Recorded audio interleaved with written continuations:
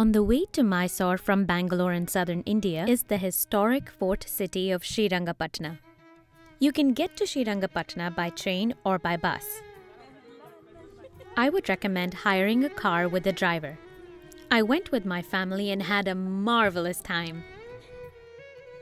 It took us about 3 hours on the Bangalore-Mysore highway to get to Srirangapatna, and that is with us stopping for a delicious South Indian breakfast.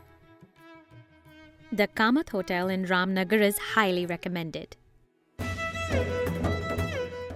In the 1700s, Srirangapatna was the capital of Tipu Sultan's kingdom, which is well known for being the last brave resistance against the British Empire.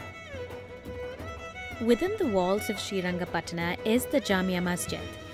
Built by Tipu Sultan in 1787, the mosque is still very much in use. Hiring a guide is recommended. We paid 250 rupees for ours. You'd have to remove your shoes to enter the mosque. The ground can get very hot, so wear socks.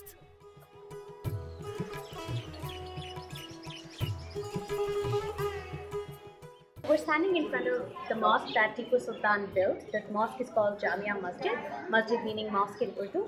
And we're not allowed to take the camera inside, this building being a building by the Archaeological Survey of India. The walls were painted in tiger stripes, which was Tipu Sultan's symbol, because he won a fight with tiger.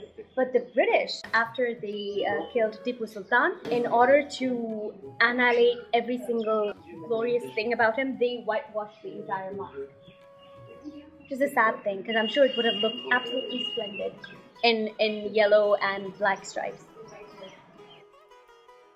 Mahadev, our guide, took us to other historic places within the fort city, like the place where Tipu Sultan was shot by the British.